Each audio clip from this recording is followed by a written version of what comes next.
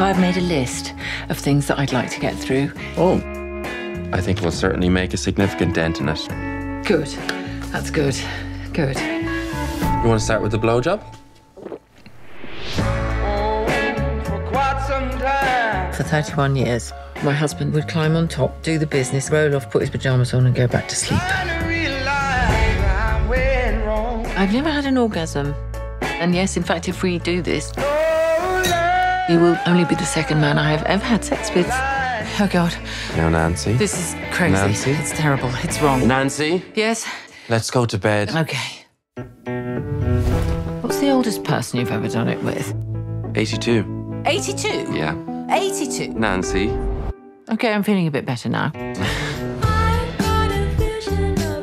I've been very bad today, miss. You might have to keep me behind after class. Okay, stop it. No, I know, miss, but we could just... Safe word, safe word. We don't have a safe word. What about you, the real you? I'm whatever you want me to be. I don't doubt it. I've never done anything interesting or remarkable in my life. This is it. I see my friends shriveling up over the years.